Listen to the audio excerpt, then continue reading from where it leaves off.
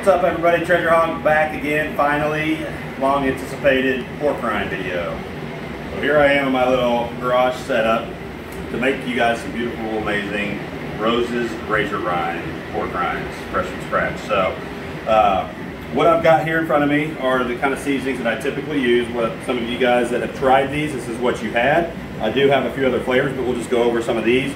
This is the Bad Byron's butt rub. It's a spicy, when I say spicy, it's more of a peppery blend barbecue rub. It's a play on words for the pork shoulder cut, which is what you make pulled pork out of, and that's called the pork butt. So this is butt rub. Everything's better with a little butt rub, I think is what it says. A little butt rub makes everything better. That's what it is.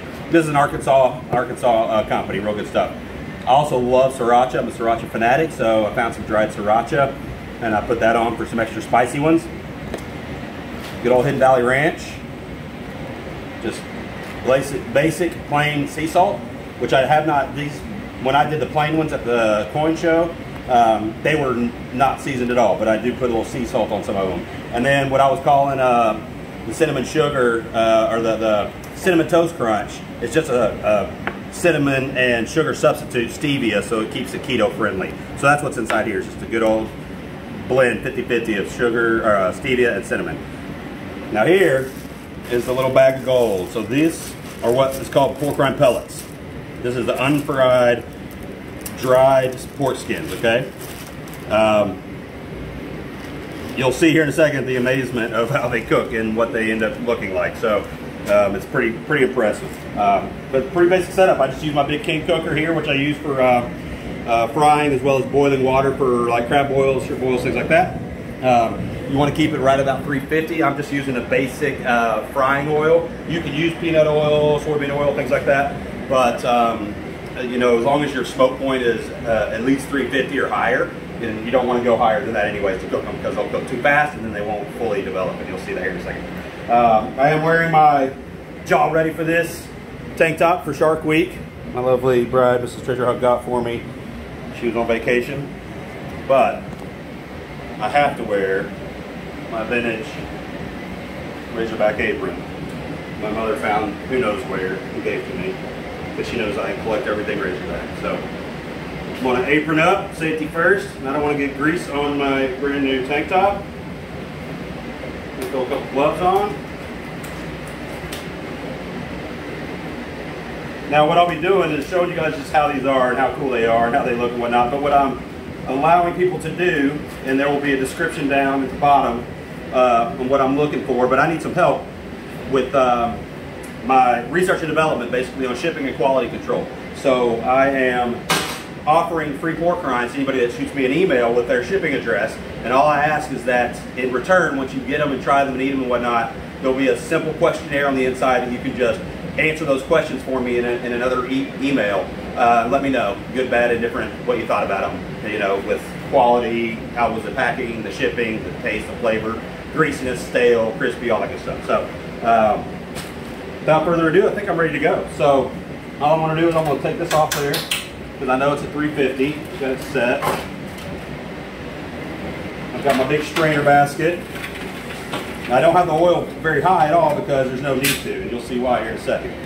So I'm just going to take a good handful. Now I've got little sample bags I'm going to be sending everybody, but I also have larger bags as well, and eventually, again, they will be for sale. But I'm just going to throw these right down in there. Kind of spread them out. Doesn't look like a whole lot, does it? What do you think, Treasure Hog? Mrs. Treasure Hog, look pretty good? Mm-hmm. All right. And you'll be amazed at how long these take. All I'm going to do, drop them in, and watch the magic happen.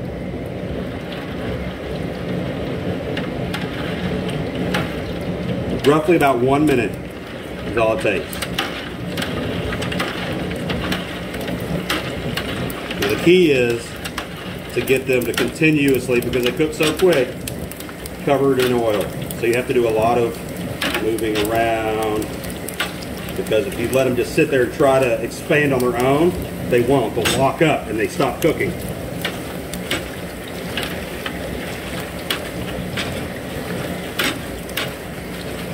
Now this new shipment I got in, I've ordered the biggest, nicest ones you can get, which are the super jumbos like that.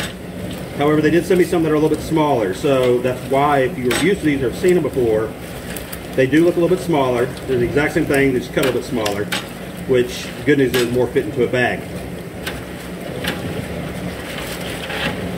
Once you start seeing all the dark spots really go away, they're pretty much done. What I'll do, what I like to do when I'm seasoning them, is get them out of the oil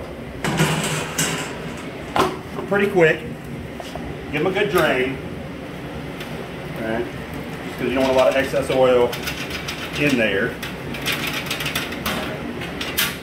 Get them dumped in. While they're still a little wet, because they will stay wet for just a little bit. You hear that popping? Can't beat it. Still with a little cinnamon sugar.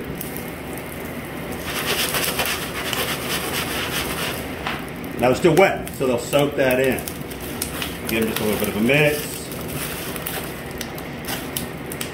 Like that. And there you have it. Rose's Razor Rinds. I mean, look at that. You ever seen a pork rind that big?